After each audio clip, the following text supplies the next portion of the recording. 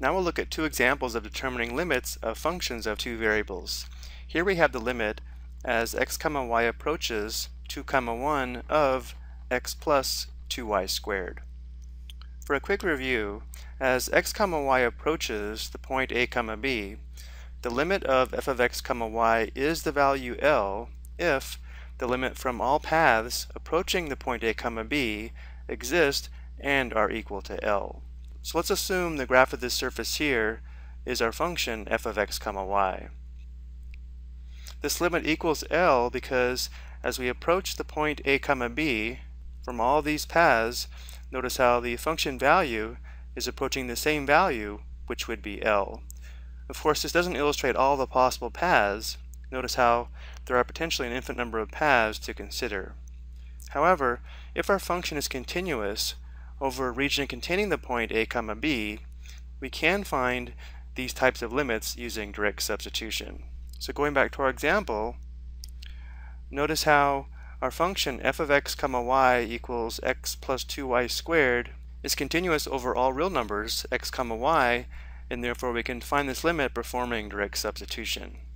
It's also helpful to graph the surface if you have three-dimensional graphing software available.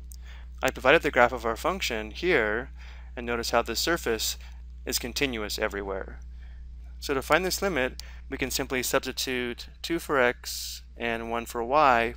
We don't have to consider various paths shown here that approach the point 2 comma 1.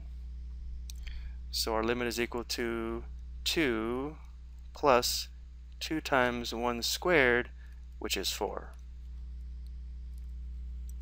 Let's look at a second example. Here we have the limit as x comma y approaches 2 comma 1 of our rational function here.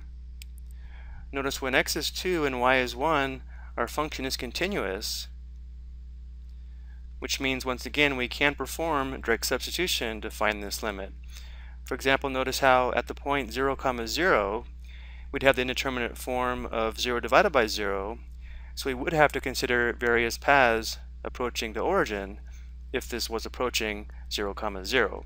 But because it's approaching 2 comma 1 and the function is continuous at that point, we can assume there's a region where the function is continuous that contains this point, so we can find the limit performing direct substitution. So we would have 2 squared times 1 in the numerator divided by the quantity 2 squared plus 5 times 1 squared. So simplifying, we have 4 divided by 4 plus 5 or 9. So here the limit equals 4/9. So if you're looking for examples of limits of functions of two variables where we consider paths to determine the limit or if they exist, I do have other examples that require this. I hope you found this helpful.